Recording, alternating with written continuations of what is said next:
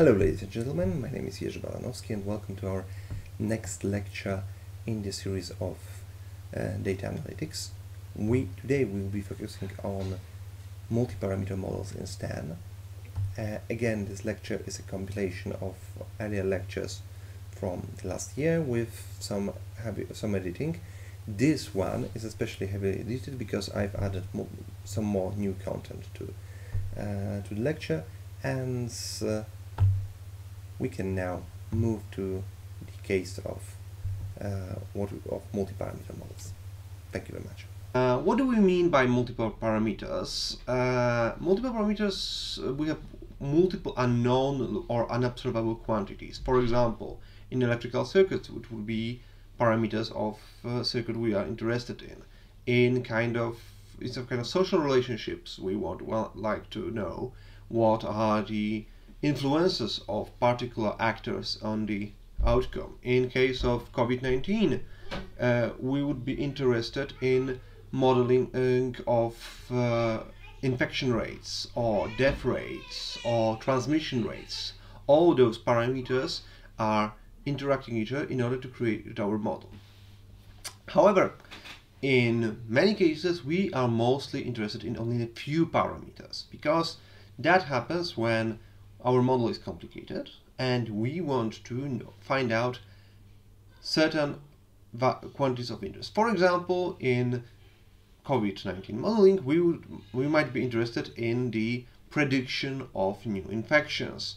We maybe are not that interested in particular parameters regarding transmissions, at least not for current purposes, but we would like to get those parameters that we're interested in. And for that, there's an advantage of Bayesian statistics. We can marginalize it. So we can take our joint distribution of measurements and parameters and extract from that extract from that only the values that we interested. However, with all the consequences of having a marginal distribution. So we can generally split our parameter vectors into parameter of interest and nuisance parameters. Nuisance, those are just obfuscating our view. So generally we can split our vector. If we assume that parameters constitute a vector, we can split this vector into θ1 and θ2. And for example, in normal distribution, we might be interested only in mean values. So what is the expected value, for example, of mentioned infections, and we're not that interested in the variance or standard deviation of the distribution. So formally, having our joint posterior density, that is proportional to the likelihood times prior on our parameters, we can average this distribution over the over nuisance parameters. So in a way we can integrate those parameters out of the equations. This is of course formal statement of the problem. Formal, that is, we won't be computing such integrals in most of cases. Why? Because general integration is hard, and analytical integration is very hard, and getting multi-value integrals of anything except absolutely basic functions is extremely difficult. So what we will be doing, we will be taking samples of our distributions in order to marginalize our distribution by sampling. And what is the marginal distribution anyway? This, in case of our posterior distribution of interest, so distribution of parameter vector θ1, parameters of interest, conditional on our measurements. It is a mixture of conditional posterior distribution given our nuisance parameters with a weighting function that is the distribution of possible values of θ2. So we can kind of averaging our distribution, assuming certain weights depending on how probable are certain values of θ2. So we want to remove θ2 by averaging the result. So we are kind of creating, as usually in Bayesian statistics, we are creating a compromise between data and the prior knowledge.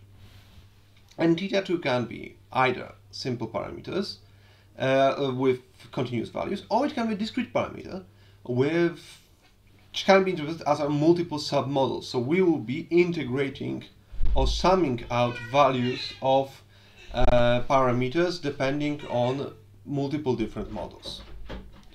Usually we do not compute marginal distribution directly, but we get them from sampling. So that's what we'll be doing in multiple cases. So let's start with the most basic concept, so normal distribution. Normal distribution you should already know from multiple accelerated statistics, and which is a distribution that is uniquely defined by its mean and variance. At first we will focus on an independent observation from a univariate normal distribution. So normal distribution of one variable dependent on two parameters. Everyone knows the bell-shaped curve, and we are starting with very non-informative prior distributions. Generally, non-informative distributions for normal case can be defined in multiple ways. However, if we go strictly non-informative, we need to assume that any value of me is possible. So we can assume a uniform probability, which we will generally won't be doing in more complicated cases. But this is useful for analytical computation because it will be much easier for us. And we assume that any scale is possible. So our variance, we don't know is this variance of 1% or thousands of percent, or so in order to get any possible scale of our variance, we do not focus, or standard deviation in this case, we do not focus on the we cannot put a uniform distribution for that, because that won't give us all possible scales, because scales can differ by order of magnitude. However, if we assume that a logarithm is uniform, a logarithm of standard deviation is uniformly distributed, then we have access to all possible scales. All orders of magnitudes can be easily realized. And returning to normal variables, our distribution for mean and variance could be the uniform proportional to uniform distribution. So uniform, so a constant probability for all values of me, and the function of 1 divided by sigma squared for the variance components. What we have here is a standard non-informative prior that can be derived from Jeffrey's prior, so-called Jeffrey's prior, which is a historically very important result of times when we didn't want to use any information in priors if it wasn't absolutely necessary. The main flaw of this approach is that our unbounded uniform prior for mean and this prior for variance is not proper. That is, it won't integrate to 1, and it can cause certain issues in general cases. That's why, among the others, they are now being discouraged from using. We can use different non-informative prior, or almost as non-informative, but practically not introducing any issues to our computation. But that we'll do later in discussing this topic. However, having such form of prior for our two parameters, as you see, because me is uniform, it does not is not presented directly in the formula. We can do some computation, and here we can see how it's generally look like. So, in order to get to our n measurements, our likelihood consists of multiple values of exponential of normal distribution. Because each of these events their products are multiplied by each other, so in each of the instances is assumed we can be assumed independently distributed. We can compute each of our likelihood is a multiplication of likelihoods for each of the samples. And because our normal distribution is exponential distributions, we can use the option of multiplying multiple normal distributions by each other by getting in an exponent a sum of all those exponents. Because we have the same base, so multiplication of multiple exponential functions with the same base results in an exponent of sum of those. It is a base up to the power of sum of exponents. And what you have here, in case of our normal distribution, we always have the term of 1 divided by sigma times a certain constant related to square root and pi, and we have sigma squared in the likelihood, in the normal likelihood. So we get our prior, which is represented here by -2, and we get this form. What is important, as we can see here, we can decompose this sum into certain useful components. First of all, we can express all our measurements in the form of y bar, which is the empirical mean of all our measurements. So we take an arithmetic mean, or empirical arithmetic mean of our measurements, and we get a function y bar. Simple computation shows us that this sum can be decomposed by differences between our measurements and y bar squared plus n, so number of measurements, times y bar minus me, so our mean of our distribution, also squared. And that term is related by n-1 to an estimator of variance. So we can get the standard estimate of variance, so s squared in this case will be the average, but with the n-1 division of measurement minus the expected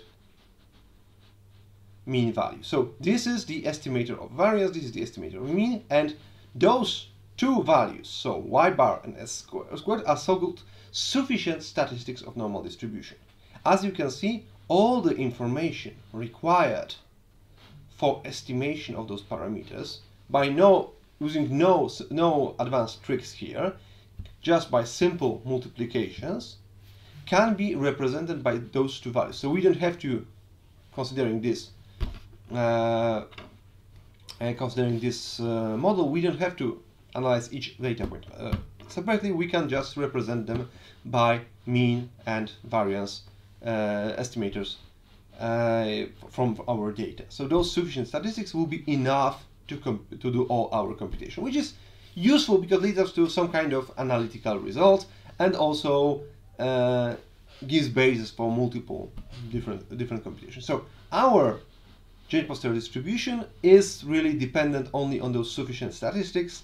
It is not, we don't have to use dependence on the entire data, so only on two values, two numerical values, we can get our distribution of our parameters will be, our posterior distribution is dependent of sigma and me is dependent only on those two parameters of our data set. So what we can actually do here, we can do some kind of factorization of our joint posterior distribution to even improve our analytical result, because we can rather directly obtain the marginal posterior for sigma squared. Sigma squared is this value that we are not that interested in. We, however, would need that in order to use the conditional posterior distribution of me, because our me will be conditional on sigma squared and conditional on measurements. In order to integrate sigma squared from this equation, we will need the posterior distribution, so sigma squared conditional on measurements of our variance. So this can be expressed as this integral by integrating out the mean, which is kind of counterintuitive in what we are doing, but we are doing analytical computation here. We are not going for numerical results yet. So what do we, why we want to do such things? Because this can be observed that this is a so-called normal integral. So this is something that can be computed because it's really integral of a certain slightly modified normal distribution dependent on sigma squared. Sigma is not a variable in this integration, so certain things can be turned out of the equation, and this becomes a integral on the entire support, so minus plus infinity of normal distribution, which is known to be 1 or with certain parameters scaled thing. So this will be this thing can be scaled out and because can be integrated out. So because of that, we can get directly the equation for it can be directly into this formula, which is a scaled form on so-called inverse chi-square distribution, which can be useful because inverse chi-square distribution can be is usually implemented in multiple numerical libraries, and because of that it can be easily sampled from or can be analyzed by numerical computation without any problems. So we can from this derivation we get that our sigma squared is distributed conditional on y is distributed as inverse chi-squared parameterized by our variance estimator s squared. So as again, only one sufficient statistic is needed in order to get the distribution, the marginal distribution of sigma squared. And this factorization, so expressing our joint posterior as a multiplication of me dependent on the sigma squared and y, so our normal distribution, which we can see here because this is a normal distribution dependent on sigma squared, and getting distribution of sigma squared conditional on measurements, we can do things like we can sample sigma squared from its probability, which is again known by inverse chi-squared, and then we can draw me from our normal distribution conditional on sigma squared. So this will get us the values of our this will get us values from values from me, and repeated simulation. So from multiple repeated sampling, first from sigma squared distribution, then from me, we get values of me. So we could get values of me marginalized over sigma squared. So without analytical integration, we can perform this marginalization. But in this special case, which again we a special case of special case, we can see that this problem is also analytically solvable, because our original distribution can be integrated by a certain substitution, in this case using substitution of z instead of sigma squared scaled by the and me squared by this value, but for integration by sigma squared. So we will be integrating our joint posterior distribution for me and sigma squared, integrating by sigma squared, and doing this substitution for sigma squared. So z equal constant but dependent on me divided by 2 sigma squared. We can get relatively simple integration of z to a certain power time exponent, which after certain computation leads us to especially that this part is really this part is not independent on me, because me can be removed out of our equation here. So this integration will be just a number. So we are left again with only a. It becomes so-called student's t distribution, which we'll be returning today to it later. And this thing with n-1 degrees of freedom. So the more samples the result is higher. The t distribution when n going to infinity becomes again a normal distribution, but this is a result which are not interested too much today. But again, we can get our results, so our marginal distribution of me, as a student state distribution conditional only on sufficient statistics of the data. And because of that, we can perform one more thing. We can perform a posterior predictive distribution for a future observation, so we can estimate our future observation, which things we will be doing. We are doing our previous lecture with binomials and with Poisson distributions. We can predict new values conditional on just on the previous outputs, and this can be of course done by double integration of the of our previous samples. So the first two factors of inner integrals is just the normal distribution for future observation given by the values of me and sigma squared, and does not depend on previous measurements, which is very good situation because there is kind of hidden in the previous conditionals. So there is no direct influence on y wave or y tidal on measured y. So we just have on those two parameters. So because our measurements are independently distributed with this distribution. So really, in order to perform predictive distribution, we just need to sample from our posterior for me and sigma, and then we can simulate our values of y. And we will be doing it again with different examples today, or during this topic.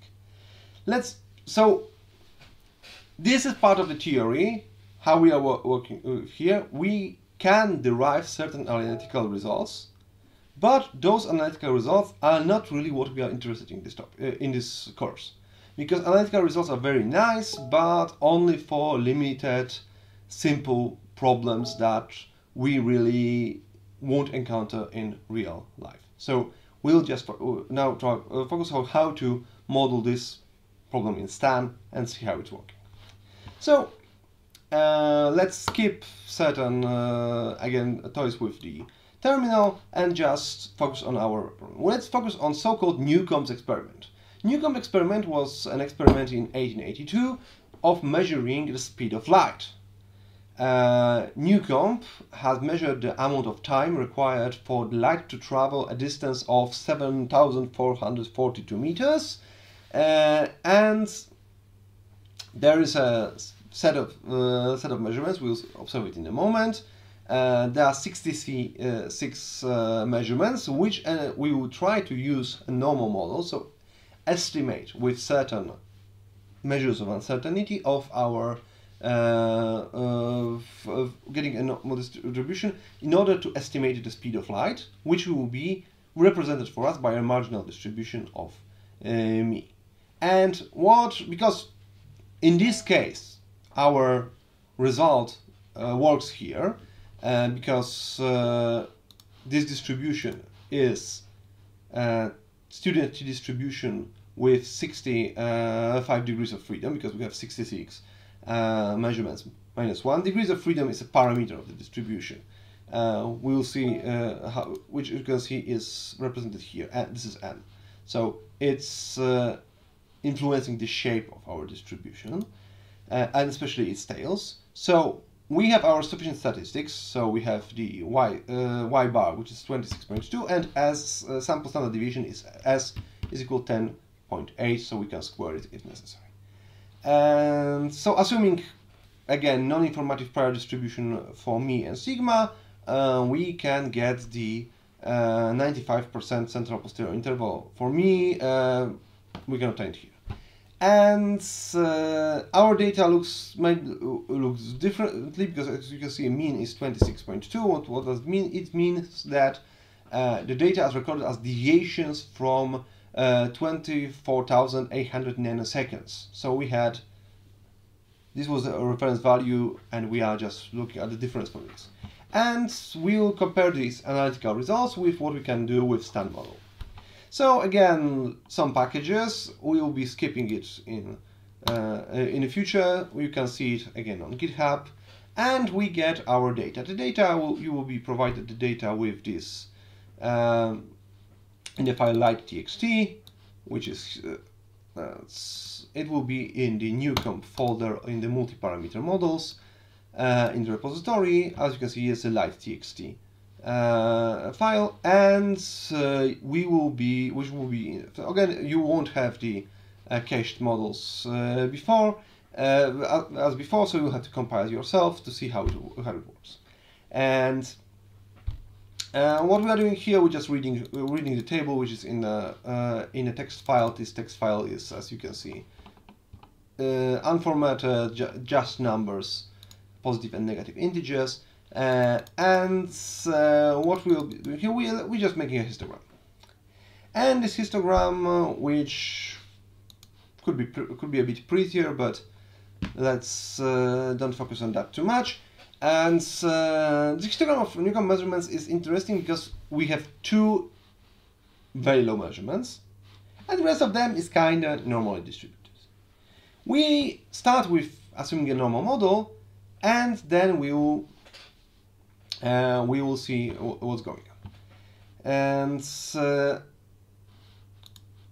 I created a model which works like this. We have the as a data we get number of samples and our measurements. We will, in this case, just to be brief, because we have a lot of theory, we won't be discussing prior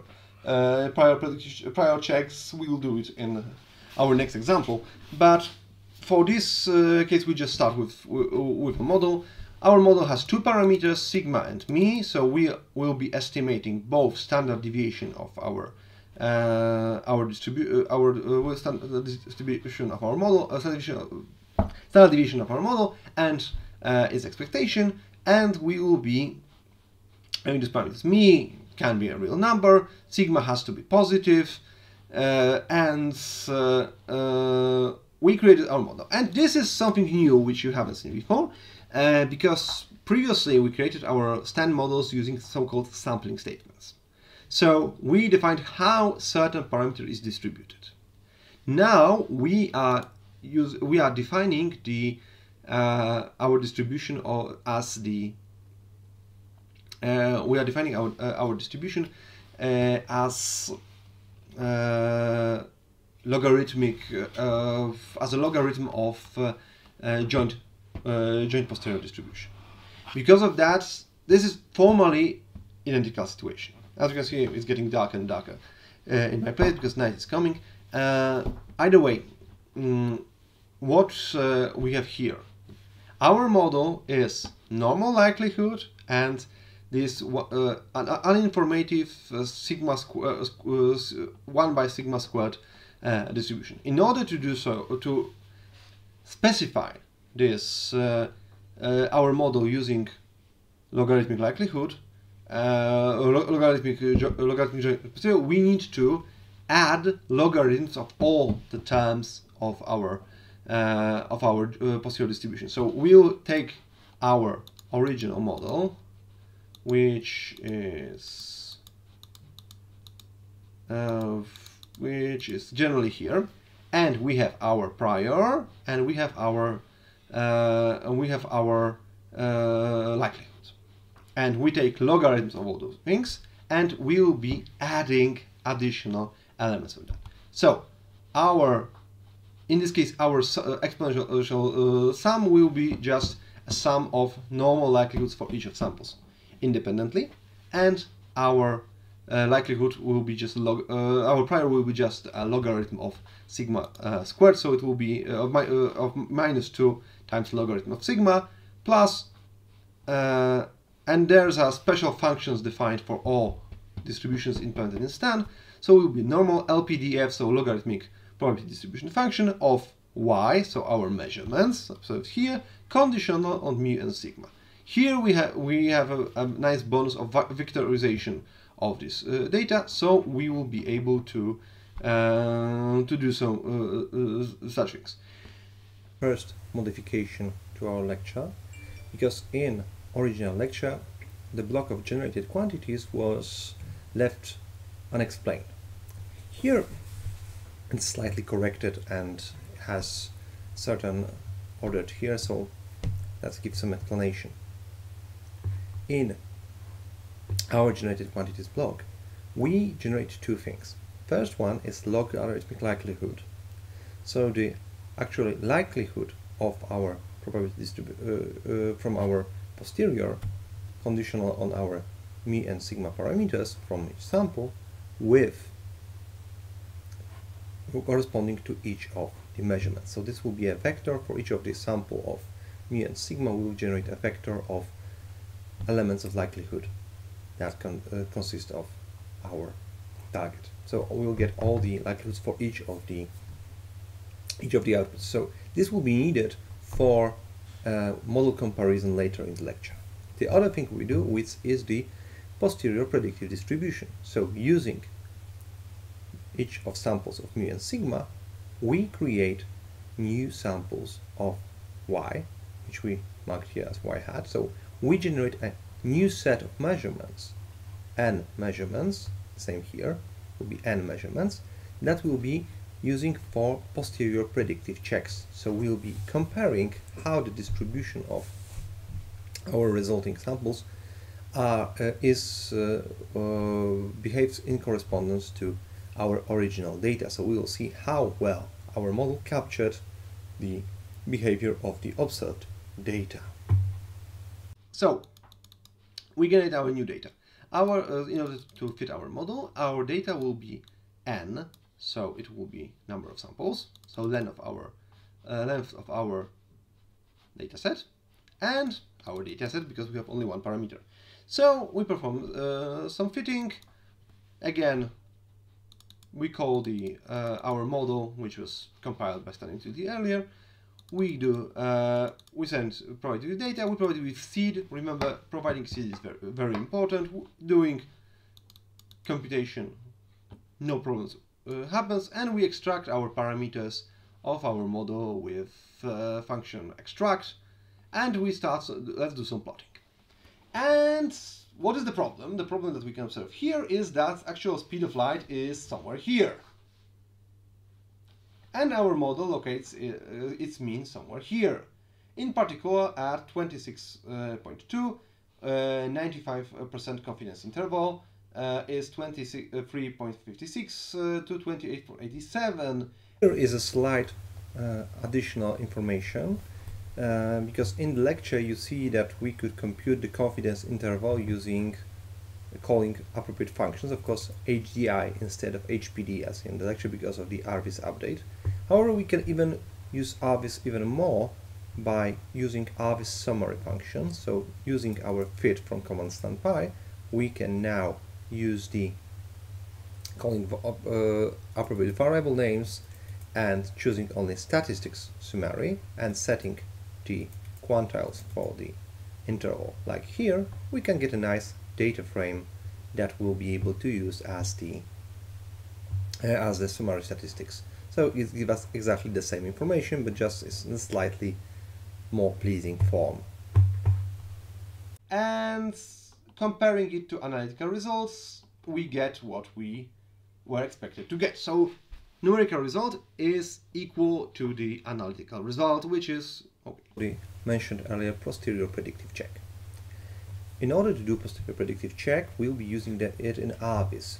In different lectures, we'll be coding them ourselves, but this is also an option to use RVis as a package of choice. In order to do posterior predictive checks and also model comparison, which we'll be using later, we have to use something called inference data. Fortunately, for most of statistical programming languages, RVis has appropriate helper functions that allows us to construct these inference data objects that contains multiple X-arrays objects that are useful for all types of statistical analysis. First of all, we have to define the posterior, which we just used our MCMC sampling command standpy MCMC sample object. We have to provide it with logarithmic likelihood, which we created using our generated quantities, it will take it from the fit object, but it needs the passing of the name variable name. The same can happen with the posterior predictive distribution, and in order to do posterior predictive checks, we need to provide it with observed data, and we provide it with the data of y which is used. If we call the object in Jupyter, we can see that it consists of posterior, which is an XRI dataset consisting of chains and rows in these chains and all those variables that are happening here. In posterior predictive distribution, it gives us the values of y hat, which will be a set of lists from each of the chains. From logarithmic likelihood, the same, we get the values of logarithmic likelihood. From sample stats, again the same, and observed data is the data that we used for the fitting. We perform the posterior predictive check using the plot PPC function from Avis, and these functions with some parameters you can track later when you'll be studying it. We just, from the important aspect, we need to give information which was the how we pair the input variables to the output variables, so then if the names are not exactly the same in generated quantities in data, and we want to limit number of samples plotted instead of entire 4,000 of plots, because it will be unreadable. We are not plotting observed data because usually our plot PPC uses kernel density estimators. In case of our data set, kernel density estimator of our original data will be not very pretty. It will be unreadable. So we're replacing it with a histogram. We could also do it with histograms, but this is an option that is supposed to happen in Avis in future version, maybe next one. But now we have to use KDs.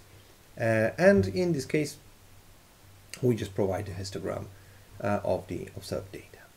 So, as we can see here, this is another problem with normal distribution that is happening here. The normal distribution is much more diffuse than our observed data. Of course, it does not capture the outliers. The outliers are not, the samples are not generated from the posterior predictive distribution that are similar to the outliers, and also it's too wide and too dispersed around the actual bulk of the data.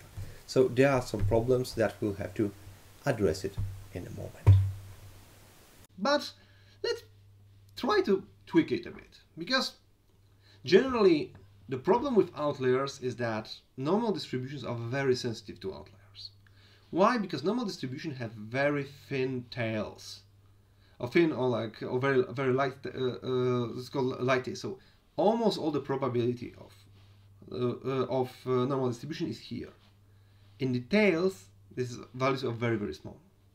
So when data happens far away from the mean, then it suggests our model that something is wrong, that mean is somewhere else. So there's a very large sensitivity for that.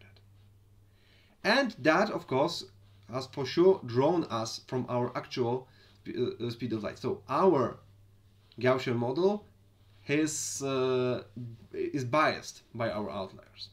So what can we really do? We can change our model. We can change our model to a model that allows for outliers. So a model that needs a heavier tails that will allow that, okay, some probability of something happening here. This leads us to the areas of robust estimation or robust regression in certain cases. So this will be something that will allow us to get estimates which won't be influenced by outliers so strongly. And we won't be discussing too much here, but just I wanted to give you certain highlights. What can we do in Stan with relative ease? We can start to do some robust inference with student t likelihood. So what actually is going on here? Student t distribution is a distribution characterized by 3 parameters: degrees of freedom, location, and scale. In case of degrees of freedom control how thick the tails are, how heavy they are, how much probability is here entails. The lower numbers of degrees of freedom, the thicker the tails. If they go to infinity, we are approaching normal distribution. Location is similar to mean. This is a location of the mode of the distribution, depending on the number of degrees of freedom. Student distribution might not have a mean at all, at least in the sense of is an operating integral. And the scale is equivalent of variance, so how spread is this distribution? And here we have a one bit problem. We had an informative mean for me and for sigma by using uniforms in appropriate scales. However, we don't have any informative prior for degrees of freedom. And generally, in such cases, such priors should allow a situation of degrees of freedom going high. Why? Because that would suggest that we would like to have a prior that won't enforce us to different model. It will just give certain possibility that our model might be normally distributed. So it might allow us going number of degrees of freedom up to infinity. And selecting proper priors is difficult access. However, there are certain resources we can have. For example, at StanWiki, we have a page called Prior Choice Recommendation, and there is a suggestion of using a non-informative prior for degrees of freedom, which is a gamma distribution parameters by 2 and 0.1. And this value allows, it's not, there are other options. For example, using theory of penalized complexity priors, we can do it, something else. Maybe we'll discuss it later during the course. However, especially during hierarchical modeling, however, in this case, we need to provide certain distribution, and this distribution is relatively well regarded in as an analysis option. So, what our models now looks like?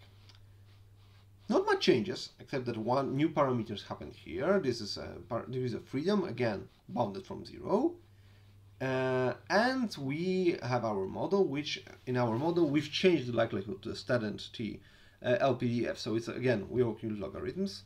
Because of this uninformative prior for sigma, we still have to use logarithms. We cannot use sampling statement because 1 by sigma squared distribution, first of all, is not a proper distribution. It cannot be given this way. And other thing, it can be used. In this case, we can provide it easily. And we are adding another factor d, which will, in normal form it will be a factor. So the probability of degrees of freedom, value of degrees of freedom, but in this case we are adding a logarithm of it. So we are adding gamma LPDF for our parameter ni to 0 with parameters to 0.1. Words about generated quantities block. In this case, it is almost the same as in previously. We are adding log likelihood and the y hat, so the posterior predictions. And in this case, the difference is that instead of using the Gaussian distribution, we are using student T distribution with our estimated degrees of freedom, location, and scale. And that's it. Those things are being created using our generated quantities block, and that's it. So not much difference to the previous. And what we are doing here, again, compilation. We fit our model using the using stan, providing with the same data as before, because nothing changes in this regard. We provide it with seed. Everything works very nice. We get our parameters and we can get another histogram. And what's happened here? Well, our outliers aren't changed.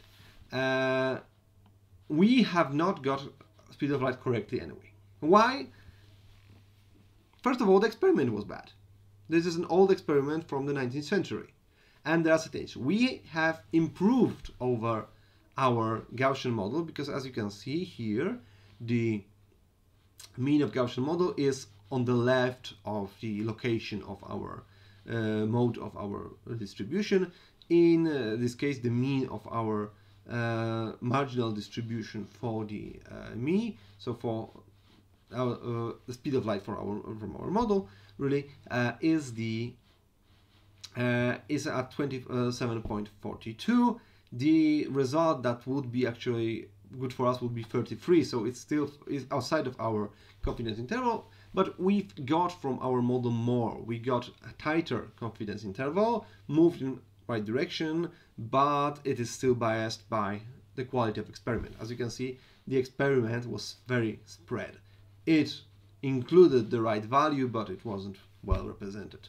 So really, this is something that you had before in multiple cases, garbage in, garbage out. We got bad data, and we cannot do anything with bad data, especially without proper information. If we had good information on the actual speed of light, then we could we could have an informative prior, especially for mean and for our scale. Then we have something completely different situation, because in that situation we could be able to improve this, but we don't have possess proper expert knowledge at this moment in order to improve our results. Conclude our analysis of our student T model, robust model, by a posterior predictive check.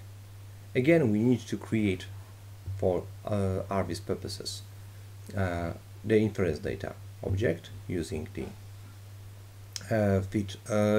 from command stand again with the same parameters as previously, and we can compare our simulated data with the actual measured data. As you can see, our concentration of data is much better. The distribution is not as distribution of data as the predicted values is not as dispersed as in case of normal distribution. It captures well the bulk of the measurements. It does not provide any samples or very limited samples in the values of around the outliers. It will be much more visible with the histogram, and we would be able to also see that because student T distribution is much more heavy-tailed than the distribution of normal distribution, there are certain individual samples happening somewhere here, even further down the road because of the student distribution. But the most of the samples is located here, and our mean of predicted posterior predictive mean is very well is approximating our bulk of data sets rather well. Of course, this is the issues of still not being representative for the actual speed of light, which of course comes from the fact that our data does not correspond well to the actual speed of light, which we could see here in the plot we've seen before. The last thing we want to do is we see that, okay, student T model is better than the normal model in both in analysis of actual predictive results and also in the posterior predictive checks. However, we can also support ourselves with certain more algorithmic tools for model analysis, and we'll just give now a highlight of ideas of model comparison, which will hopefully be able to come back later in our lecture in a few weeks, when we will be able to use some kind of tools of model comparison. At this moment, we will use something that is known from machine learning or in machine learning community, that is cross-validation. Cross-validation is removing part of the data, the training data, fitting the model with this limited set, and checking it with the data that was left. In case the most basic idea is something called leave one out cross-validation, which is we only remove one sample and we repeat it over our entire data set. However, this requires refitting our model multiple times over the entire data set, which can be time consuming, especially with Monte Carlo computation. hopefully, luckily, there is an option. The option is estimated leave one out cross validation using something called Pareto smooth importance sampling, which uses the values of logarithmic likelihood, which we computed earlier, and and estimates the value of the cross validation. This will be something that we'll return to later during lecture, during the course, hopefully. In our case, what we actually need to do, we need to use our inference data objects. We put it into a dictionary, because this dictionary will allow us to make nicer plots, and we run the az compare function, which calls the which computes the something called expected logarithmic predictive loss, which is a value for that corresponds how our model is better or worse, and for that it will be using the cross validation. Here we get some warnings or some information. First one is not interesting. It comes for the Arvis modification that it has changed the default method. However, what we are really interested here are the results for both our models. We get the warning that estimate shape parameter of Pareto distribution is greater than 0.7 for one or more samples. Sounds like magic, but really this is the information that our estimate finds something problematic in our data.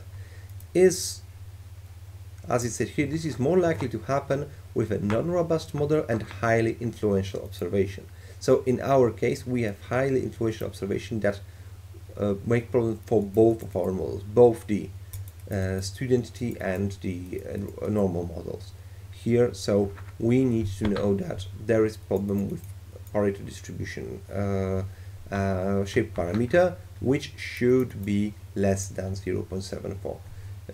However, we get the comparison table. This comparison table is in the form of pandas distribution, and it gives us ranking of our models, because value of this criterion, the leave one out cross validation, or LU, is given by the higher it is, the better is the option. It's sometimes it is used on different scale, which comparing something called deviance, and deviance is actually the value of it multiplied by -2, so not much of the difference.